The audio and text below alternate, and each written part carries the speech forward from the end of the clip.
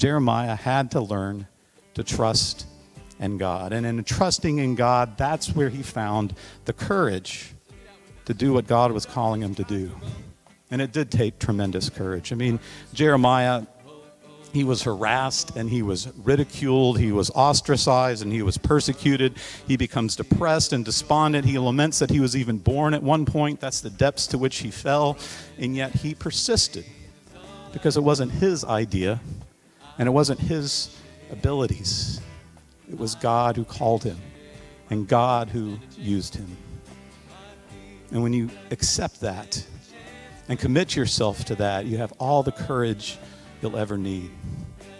And he continued to call his people to repentance, to find their way back to God, back to loving God with all their heart, mind, soul, and strength, and loving their neighbor as themselves. And so what does it mean for you to trust in God right now in your life?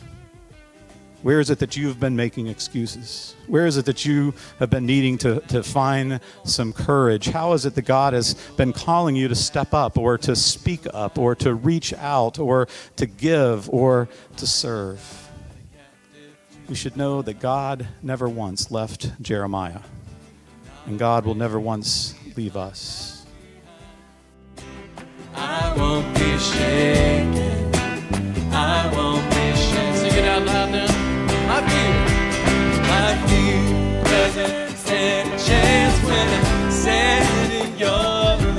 My fear doesn't stand a chance when I stand in your love. My fear doesn't stand a chance when I stand in your love. There's power that can break up every chain. There's power that can empty out the grave.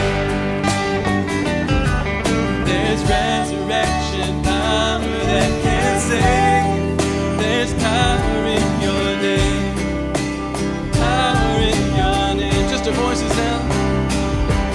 My fear doesn't stand a chance when I stand in your love. My fear doesn't stand a chance when I stand